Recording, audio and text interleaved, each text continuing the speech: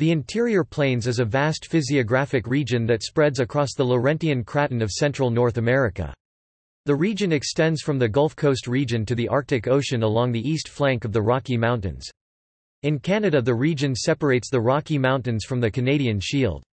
In the United States, the plains include the Great Plains of the West and the tallgrass prairie region to the south of the Great Lakes extending east to the Appalachian Plateau region. Geology and physiography.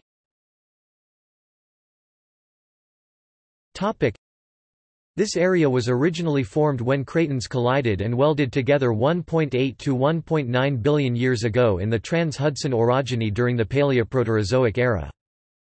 Precambrian metamorphic and igneous rocks now form the basement of the interior plains and make up the stable nucleus of North America.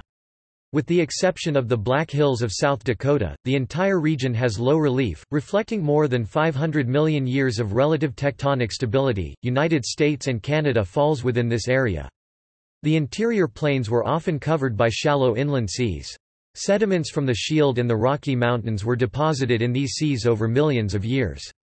Eventually, the sediments were compressed by the weight of the layers above into sedimentary rock.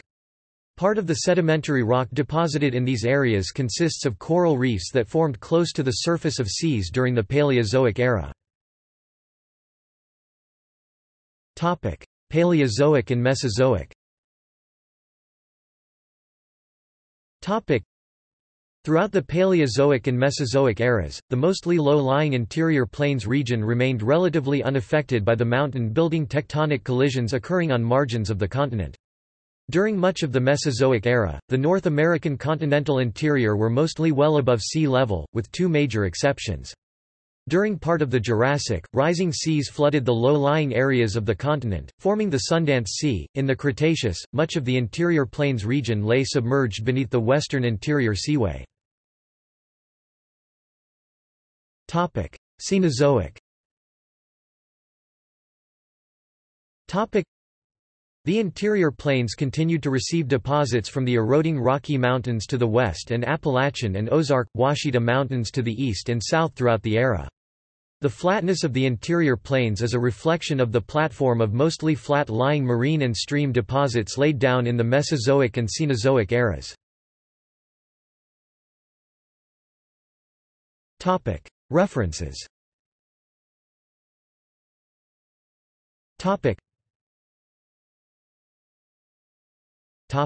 External links.